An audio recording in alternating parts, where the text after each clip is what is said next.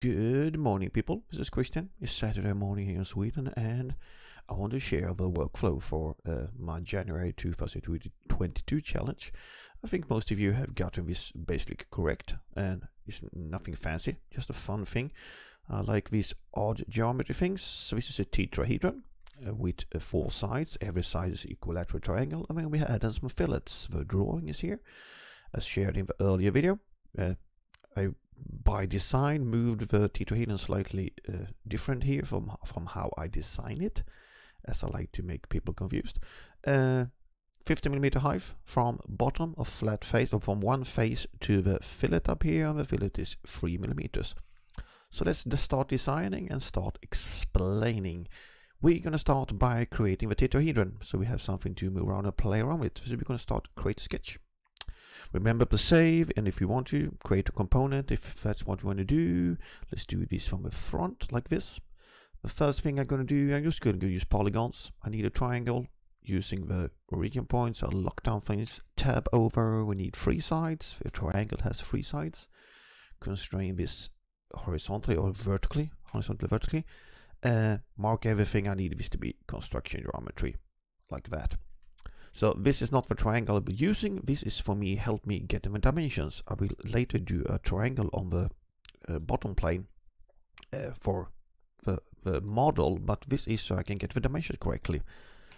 We do a line from here. This is a vertex straight up and down to the center point of the tetrahedron. And we're going to stop the command. Of course, I always forget these 2 lines also. I like those to be construction lines, so I don't get confused what I use. Horizontal, vertical constraint here, and now the thing is, we have not constrained this. This is an edge of a tetrahedron, and these triangles also edges, so we're going to make them equal. And for now, we're going to do a dimension of a height. This is of course the wrong height. This is the full height. Just I want the dimension in here, so we're going to do, let's name it height 50mm, as in the drawing. You have a drawing. 50mm in height. I'm going to finish sketch. So now we have done a sketch on the front plane like that. We need a turn on origin so you can see. Oops, sorry, turn it on. You can see it's made from the front. Now we need the triangle on our bottom plane or from top view. Create sketch on this plane. Turn off origin for now. Open up our sketch browser. We will do a projection. This corner here or this full line, whatever we want. We need this point out here. We're going to create a polygon. Circumscribe, use the midpoint or origin point once again. Tab over, type 3. We need a triangle and coincident constraint between one vertex of triangle and this point here. Going to finish sketch. We're going to hit S on the keyboard for search, and yes, we can go up in the media bar like the S and the Loft. We look for Loft command. Going to use the solid, that's a blue one. Triangle up to this point, sharp connection, everything is good. We hit OK. By this we have our basic tetrahedron. We can check inspection this side here and here. We get 1623.7 yes, we have the same area, so this is totally correct. So with this done, we're going to do our fillet. F on the keyboard, very simple, start fillet.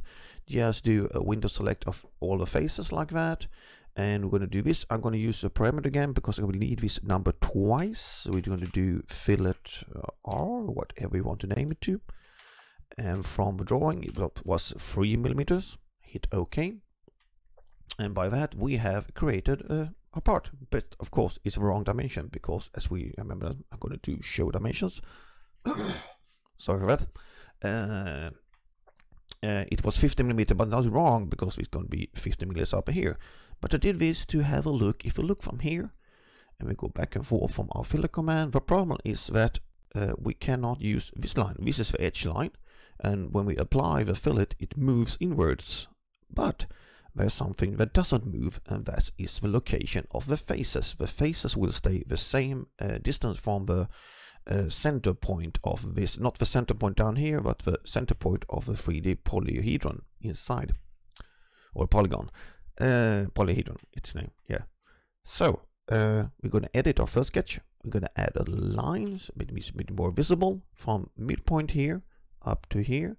Gonna finish sketch. Once again, go back to our model, look from the front. You can see I made the line here. If we look from the front and we apply the fillet by moving the timeline, you can see we move away from the edge, but we do not move away from the face. So we can use that 5 dimension. Go back here.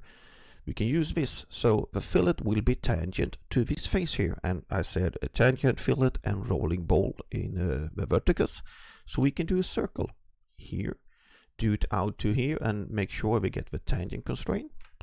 We dimension this circle, got here, and now right click, select radius, and I don't need to do any math, and I use the parameter I created earlier, fillet R, like that. So if you finish your sketch and have a look, you can see that this circle was created lines up with this. So this is before the fillet, this is after the fillet. But of course we are dimensioning the height wrong now. So let's go back to our first sketch again. This is a lot of jumping back and forth.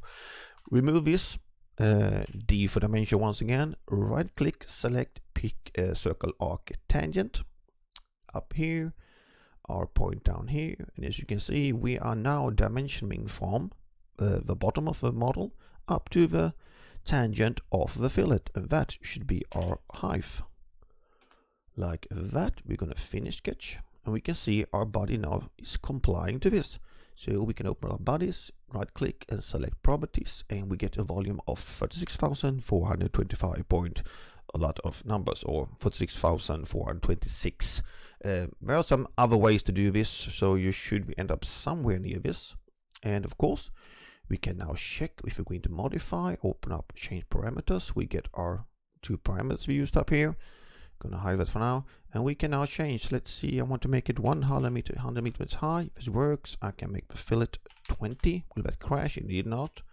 So we can now play around with this and do whatever we want. Always try to make your models parametric so that you can change the dimension without crashing everything. And of course, if we put in dimensions that doesn't work together, the model will crash. But anyway, with that said, take care, see you around, and goodbye.